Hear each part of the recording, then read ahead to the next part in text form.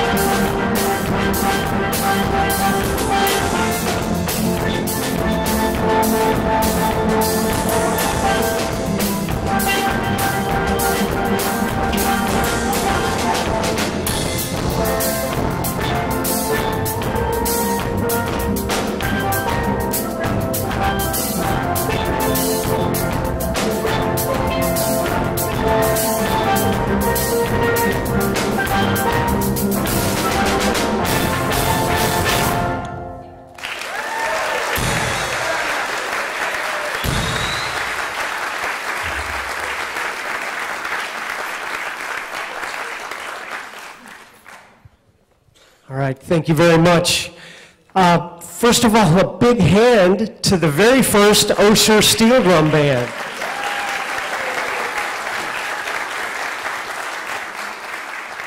I've had such a great time working with them over the summer, and Norma Clippard asked me to just tell you a little bit about the instruments, real quick brief history about where they're from, and show you a little bit about how they work, and then we've got another song to play for you. So the steel pans, or steel drums, came from the island of Trinidad, furthest most southern island in the Caribbean chain. And everything you see up there, even though these are shiny and look like they were manufactured, everything you see is made out of a 55-gallon oil barrel. Handmade, handcrafted. They've tried to figure out a way to stamp these things out, but there's just no way. They still take 55-gallon barrels and handcraft these things. And it's set up a lot like a choir, soprano, alto, and tenor and bass voices.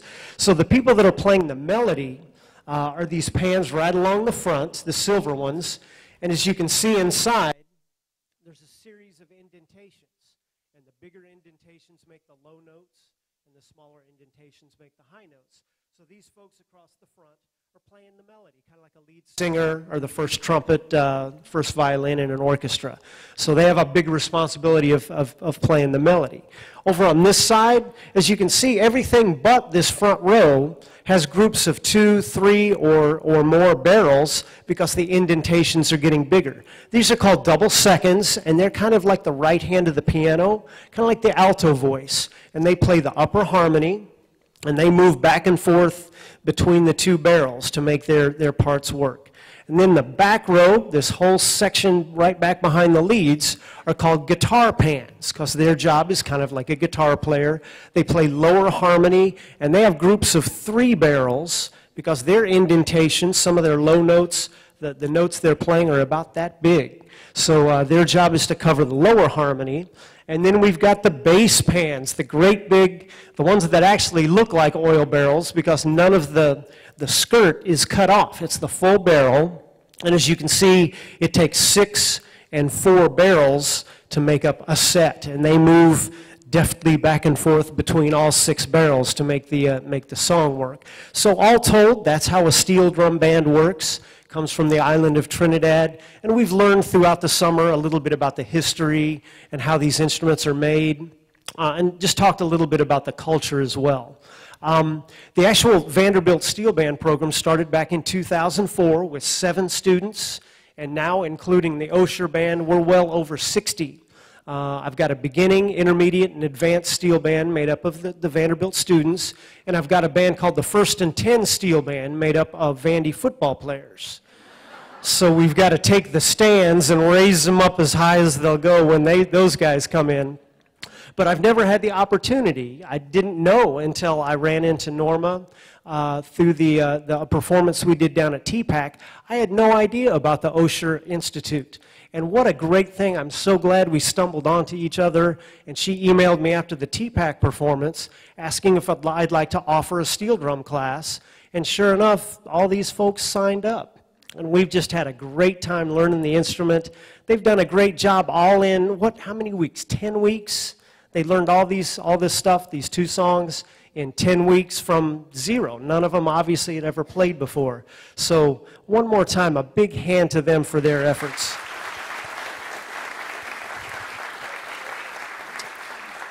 We've got one more song for you. It's a traditional island tune. Harry Belafonte made it popular back in the 50s and 60s. And it's just a song that everybody knows. Feel free to sing along. This is our version of Jamaican Farewell.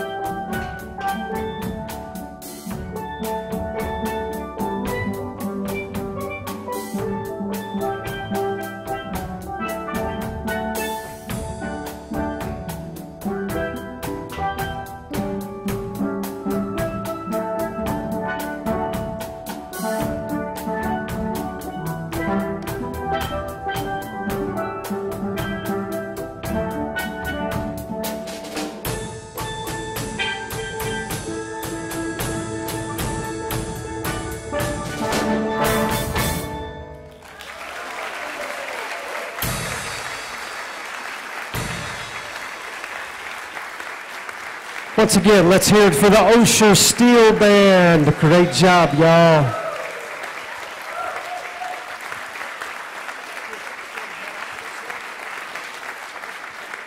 Would also like to let you know that this class is going to be continued.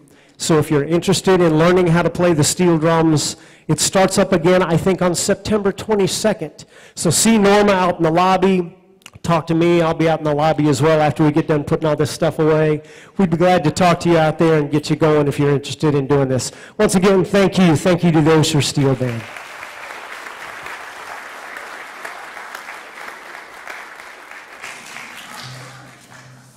Oh, 1,000 thanks for getting us off to a bang-up start. Thank you, Matt. How do you follow that? It's sort of tough. Well, as Matt just told you, that rousing performance is something you can aspire to join in. It gives me great pleasure to remind you that the Osher Steel Band is continuing into the fall. If you think you'd be interested, I would say sign up tonight at the registration table. There aren't that many slots available, so don't wait too long. This performance is also an illustration of our hope in the Osher program to expand the kinds of opportunities for lifelong learning experiences we bring to our members. This summer, we offered a wide range of different new opportunities. Our members are not just playing steel drums, they're writing memoirs, improving photographic skills, engaging themselves in a wide range of issues and activities. When you look at the fall brochure, visit the website, look over the calendar that's available tonight, you'll see a host of opportunities for growth and development. Since a number of these do come up too late for the brochure, please remember to check that website early and often. And speaking of those opportunities, let me remind you with a few words about what's happening the next few weeks that you see on that calendar that has just been distributed. Let me start with the core of our program, the fall term lecture series. Not all of our fall term faculty can be with us tonight, but we're fortunate to have several, and I want to introduce them to you. I'll ask them to stand one by one, and would you hold your applause, please, until we've introduced all. Billy Teets, who will be teaching in the Hot Topics in Astronomy course. Alexandra Sargent, who will guide us through the history of fashion. Michael Hodges. Michael? Michael is not here. I'll chastise him properly. He told me he was going to be here. Susan Kevra, who will look at American social history through the lens of dance, and Diane Sasson, who will be discussing the very complex and interesting history of Shakers in America. Let's give them a round of applause.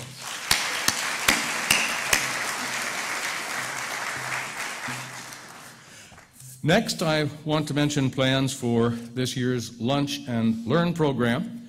Our theme this year is one that is obviously appropriate for Nashville, entertainment. The first session will be October the 22nd. It will feature Alan Valentine talking about sustaining the Nashville Symphony, a subject that's been in the papers and in a great many conversations lately. Third, let me remind you of the next special event for this fall, an opportunity to visit the Bruce Monroe Light exhibit at Cheekwood. It's scheduled for Thursday evening, October the 3rd. I hope as many as possible can put that on your schedule. We also hope many of you will join us for the Fall Foliage Train Ride, another new event, on October 26th. Also, let me point out that we've begun to explore active partnerships both within the university and beyond. The website has information about special programs at the FIST, for example, including two very special lecture programs on October the 28th and November the 4th. Then the very next day, November the 5th, there's the Chancellor's Lecture Series. moderated by author John Meacham, who is on campus this fall. The program will feature Tom Brokaw and the two sons of Arthur Schlesinger, Jr., discussing a recently released book of Schlesinger's letters. You're also going to be invited to attend an opening at the Vanderbilt Art Gallery and to participate in special Saturday programs being offered by Vanderbilt, on top of the opportunity to learn how to play the steel drum. Well, who are the people responsible for these opportunities? 4 groups, plus 2 very special people. There are a great many able folk at work. First and foremost, of course, are our super executive director, Norma Clifford, and her very capable associate, our program coordinator, Dottie Rager.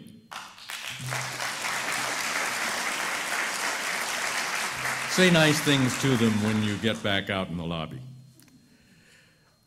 There are also a large number of your fellow members who serve on the 3 committees whose brainstorming leads to the offerings you find in the brochure and on the website.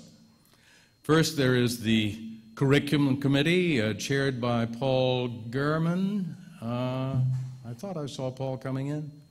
I must have missed him.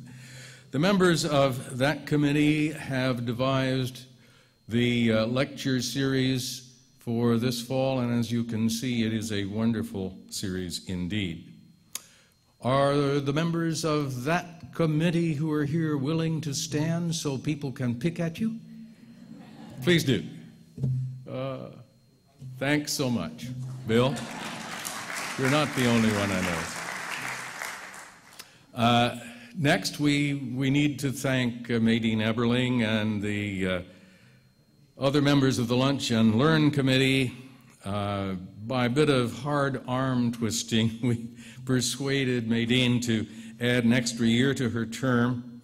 Would the members of that committee who are with us please stand? It's going to be an outstanding year. Thank you so much. Then there's the Special Events Committee, responsible for tonight and for the visit to Cheekwood and for the fall train excursion, and they have all sorts of other ideas. Strange things are happening, but that's been known to happen before.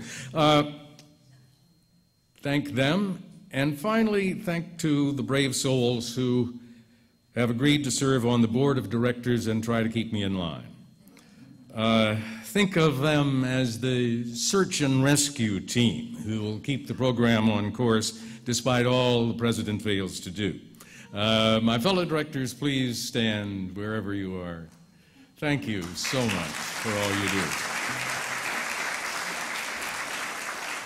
Now that you know who all these people are, please speak to them. Give them your ideas about lecture courses, about lunch and learn subjects, about institutions in the community we need to partner with. Help us to keep the program growing and vital. Now, the agenda says, remarks of the President. Sorry about that. You can't win them all. I do, however, promise to be brief. Our theme for this evening is, as you've probably already guessed, involvement. In particular, the board have asked me to emphasize our desire to involve our returning members more fully in the growing range of programs, and also to bring in an increasing number of new members to share in these experiences. First, I invite each of you to involve yourselves more deeply in the intellectual opportunities the program has provided ever since its beginning as the Vanderbilt Retirement Learning Program. I know from personal experience that this group is more than capable of asking insightful and very challenging questions on the widest possible range of topics. Keep it up, both in the question and answer sessions in most of the sessions, and in particular in the exchanges that occur after the sessions are over. Our faculty are not shy, nor are your fellow members. Added insights in those post-class discussions are often the best part of those sessions. Second, let me repeat our plea that you let us know about new opportunities we can offer. Do you have a course in mind you would like to take or maybe teach? Tell us. Would you want us to think about starting a book group? What about storytelling? This group includes people with fascinating experiences that need to be shared somehow. How can we do that? Third, let me ask you to consider becoming involved in helping us to keep the costs of the program affordable. We know we offer one of the great bargains in town, and your board, we're dedicated to keeping it that way. You know, however, as well as we do, that costs rarely go down, whether we're talking about the price of gas for the shuttle vans or the cost of a new microphone for our lecturers. On the tables tonight, you have seen, or soon will, cards with the slogan 2020 2.0. Let me start with that last 2.0. The reason we're called the Osher Lifelong Learning Institute is simple. The Osher Foundation has lifelong learning as one of its interests. They looked at the Vanderbilt Retirement Learning Program and decided this would be the program in Tennessee to which they would lend financial support. We ultimately succeeded in applying for and receiving a $1 million grant from that foundation, and we changed our name. The 2.0 on that card stands for the second $1 million we would like to apply for from that foundation. We know the foundation is going to be phasing out these endowments over the next year or two, so this is likely our last chance to be considered. In a meeting with Osher Foundation officials, they emphasized to Vanderbilt officials that one area in which they at the foundation thought we should do more in order to qualify for their consideration is to raise some funds from our own members. And that brings me to the two 20s on the card. They stand for a 20% rate of participation from our members and a total of $20,000 for our annual fund this year. We believe that these are attainable, but we know we're going to have to work at meeting them. Every member of the board has already made a pledge or donation to the annual fund. I've been counting. If everyone here tonight signed one of those cards, we'd be more than halfway to that 20% mark. And I would dearly love that. Fundraising is not a natural talent for me. I went to law school, not to another part of the university's professional school programs. I know many of you already give to Vanderbilt. If you have not been in the habit of designating your contribution, think about Osher, if you would. Think about us. Finally, let me ask you to spread the word about our programs. Despite all the technology in the world, nothing advertises better than word of mouth. That's the very best way to bring new members to the program. There are extra brochures for you to take and give away. The website has information galore if you can just point people to it. So please tell your friends about us. And even tell a few scalawags. Maybe we can help them. And that's it. Once again, welcome. And let me move on to one last item before we go out to the reception. Our Executive Director, Nora Clifford, is about to draw some lucky numbers for a few of us. Thank you so much. Thank you all for being here, and thank you, Bob Covington. He has proven himself to be a true leader, and I cannot tell you how much I appreciate your leadership. It's been amazing. I'm looking forward to a great, great year. And now we have Susan Gish, who is a member of our steel drum band, who is going to actually draw the numbers for us. We're going to begin by a free term of classes. It can be this term or any other term in the future. 631695. Here, Susan. Yeah. All right, great. See me at the reception. The next one is for our Cheekwood Lights Tour on October 3rd. 631692. All right, perfect. And now our OLLI at the Opera series that we are really excited about. I don't know if you've heard about it. We've got a lot of new things going on. This is with John Holmes and Dr. Bill Wetzel, and then we are going to have a look-in on the opera there, so it's going to be a great series in October, and this is for that.